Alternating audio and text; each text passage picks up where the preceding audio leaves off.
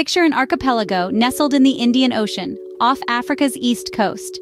Welcome to Comoros, a land of rich history and vibrant culture.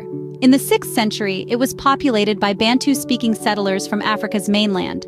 Later, in the 10th century, Arab merchants brought Islam, shaping the nation's cultural and religious landscape. Then came the Europeans in the 16th century, with Portugal being the first to set foot. Fast forward to the 19th century, Comoros became a French colony, enduring over 100 years of colonial rule. Independence? That came on July 6, 1975, after a turbulent struggle.